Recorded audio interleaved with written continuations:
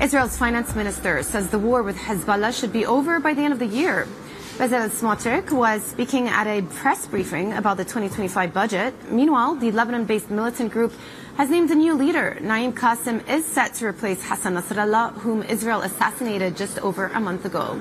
Let's bring in Bloomberg's executive editor for Middle East, North Africa and Russia, Stuart Livingstone-Wallace. First of all, let's just talk about the appointment of Naim Qasem. Not a surprise, really. His name was one of the names that was in the mix. But is the appointment of Qasem likely to change the course of this conflict or Hezbollah's intentions? No, I don't think so. He's definitely in the same mould as Nasrallah. And remember, they were sort of, to some extent, running out of options about who they can make a leader, because the obvious successor, which was Safieddin, was again eliminated shortly after Nasrallah.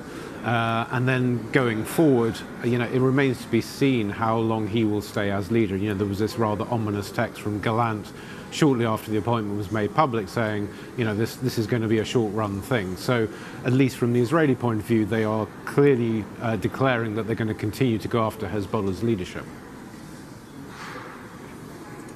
Yeah.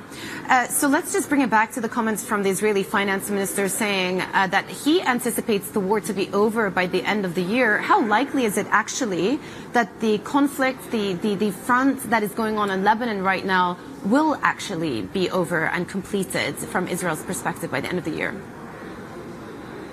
I think there is a degree of optimism out there, certainly from the US side, perhaps from the Israeli side. But again, it depends about what we're talking about when we're saying the conflict will be over. What do we mean by conflict? Do we mean the ground invasion that we're seeing in southern Lebanon? Because it's absolutely clear that Israel would dearly like to get its troops out again.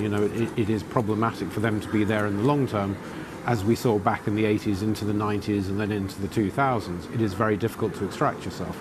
If we're talking about the end of missile attacks on Israel, again, think about Hezbollah's sort of founding charter. It's raison d'etre. It is the elimination of Israel. So in order for this conflict in the round to be over, effectively what we're saying is Hezbollah has to step back from its founding principle, and it has to disarm, and it has to get out of southern Lebanon. And that would seem quite high, insurmountable barriers to surpass over the next couple of months.